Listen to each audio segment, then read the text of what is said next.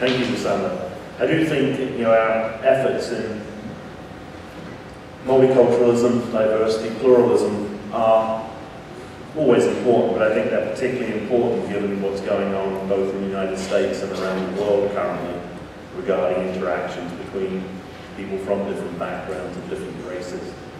And I think everything we can do to help our students understand these issues at a higher level, to some extent to develop them as true global citizens, we are serving not only them, but the rest of the world.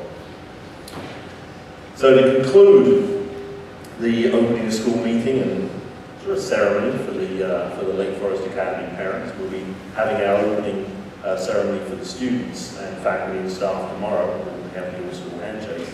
But to conclude this meeting, I'm just going to add a few final words as we begin the year and reflect on LFA's kind of steadfast commitment to providing that excellence of experience for each and every LFA student, and for our passion, and it is a passion, to develop and educate true global citizens.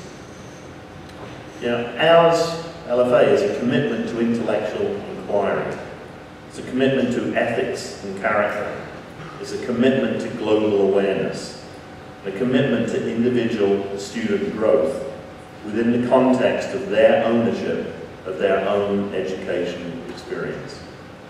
We're proud of our commitment and of the learning environment we create, and the students need to know that we will do everything we can to fulfill our promise to the entire student body. And as parents, I hope you know that too. In particular, I just want to emphasize as we start the year, this power of imagination, creativity, experiment and innovation in learning and education. We live in an age of extraordinary potential, and that the opportunities for our students are virtually limitless in today's world. But to take advantage of those opportunities, we must think about how we can create the environment for the students to use their imaginations and to be creative, and how we can inspire intellectual and personal growth and embrace innovation in our learning and education. So, kind of a simple phrase, how we can help our students to think outside the box. In 1899, Charles Dewey, who was then the director of the US Patent Office, said, "Everything that can be invented has been invented." This is 1899. Clearly, he had not taken his inspiration for his words from the great creative minds that were besieging his office for new applications. Creativity, original thinking, thinking outside the box was then, as it is now, vital for education and progress. So, what does thinking outside the box really mean for our students and faculty today? Now, we may not see the box, but it surrounds and contains us. It is defined by certain parameters that we allow to form.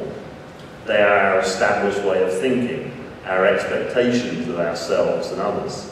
They are our views and our viewpoints. They might even be our values and beliefs. They are the certainties we have faith in, and even the comfort zones that we feel safe in, as Sandra just mentioned. They are the patterns of our life. So how do we help our students break these constraints, break outside the box? For faculty, it's to create an environment of creativity and open thought, an educational environment that allows our students to be at the centre of their own learning, evaluating and thinking about new concepts. For parents, it's to allow and encourage your children, our students, to embrace new challenges, explore new interests and ideas, and for you to encourage them to do so. For students, it's going to require that they open their minds and see the world and their opportunities grandly and pluralistically, rather than through a single and constricted lens. We want them to grow into true global citizens in every way possible, but they have to play their part. Now, LFA has made great progress in the past 14 years. I'm extremely proud of our achievements and those of our graduates. Our program, facilities, students' experiences all make great strides and improved in all ways, and we're committed to ensuring further progress in the education of all of our students. A truly believe that our school can make a difference in our students' lives, just as I believe that their actions will have great and significant consequences for the future. They're going to make a difference. But I just want them to think that much more. It's an exciting time to be at LFA. I'm going to end my words today before we head over for the picnic with two quotes for reflection. The first is from the American philosopher, somewhat controversial, Noam Chomsky, who wrote, "Education must provide the opportunities for self-fulfillment. It can and should provide a rich and challenging environment for the individual to explore and evolve in his or her own way." And the second is from the Scottish-Canadian inventor, Alexander Graham Bell, who wrote, "When one door closes, another opens.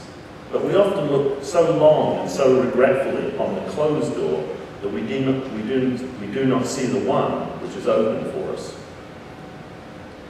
Bottom line here, we want our students to see and grasp their opportunities, to be prepared, and, while being true to themselves, to be creative and flexible.